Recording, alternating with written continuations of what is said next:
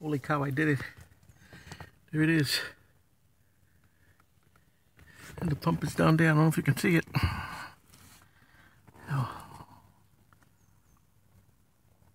You see it? Yeah, there it is. I just undid the hose and one screw over there and the whole thing pops out. Definitely do it, and I'm a blundering idiot. And if I can do it, anybody can do it.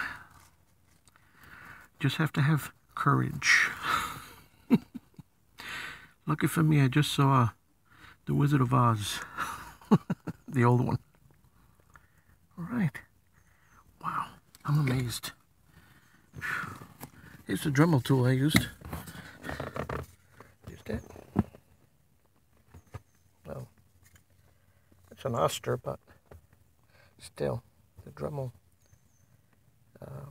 cutting wheel fits in there, 1/8. And you just go at it, man. It'll take your time. Whew. Unbelievable. Alright.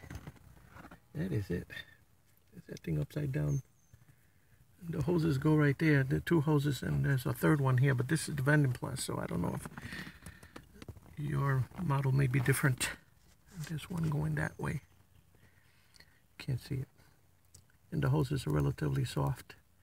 I put a screwdriver in there after I took off those funny clamps to loosen the rubber against the metal.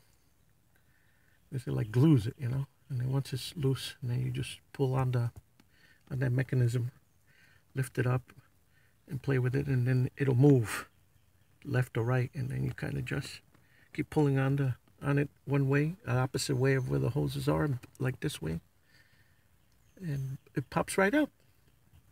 I was amazed. All right, let me get back to work later.